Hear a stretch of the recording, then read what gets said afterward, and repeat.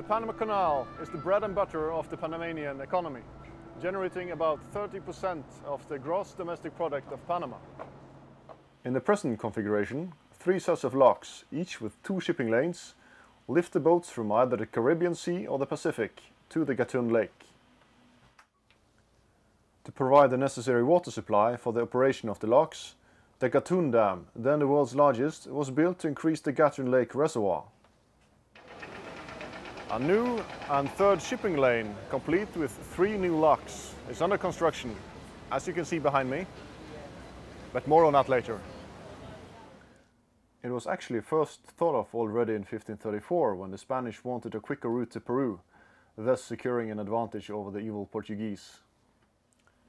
However, construction of the canal did not commence until 1881, when the French put in their best effort, supervised by the Suez Canal chief engineer. The attempt was abandoned in 1890 due to serious financial and human losses. 22,000 workers died here, mostly due to the diseases like the yellow fever and the mosquito-induced malaria.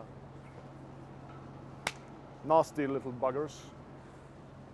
The project also depleted the French government coffers almost to the point of bankruptcy. The Panama crossing caught interest from the USA. After helping Panama secure its independence from Colombia in 1903, the Americans secured rights to build and administer the Panama Canal zone indefinitely. The USA did not miss a step and built the canal from 1904 to 1914. They addressed the disease problems in various ways, among them pouring diesel and bunker oil on the mosquito spawning grounds, but still had to suffer the loss of almost 6,000 workers.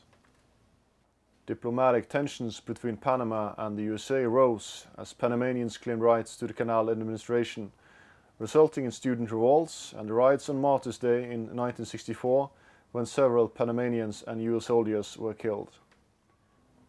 The USA gradually relinquished the rights to the canal and finally handed over the administration rights to Panama in 1999.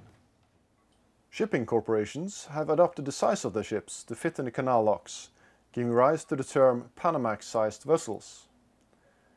The Panamax dimensions of the existing canal is a length of 295 meters and a beam of 32 meters.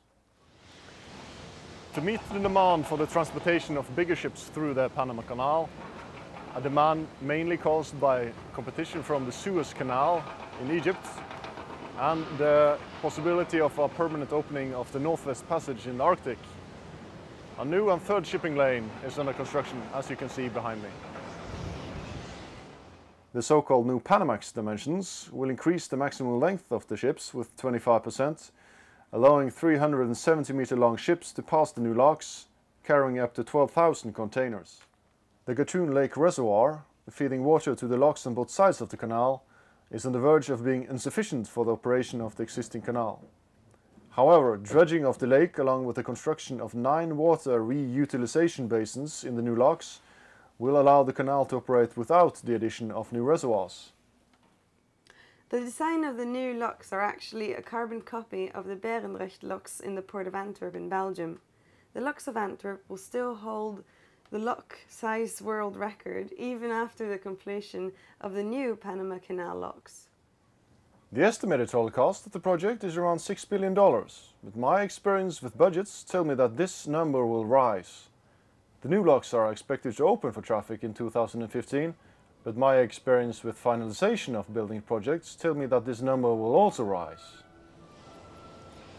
Later today, the mighty blue marble will traverse the Gatun locks on the Atlantic side of the Panama Canal, by many recognized as one of the 7 engineering world wonders, and enter the Gatun Lake, as you can see behind us.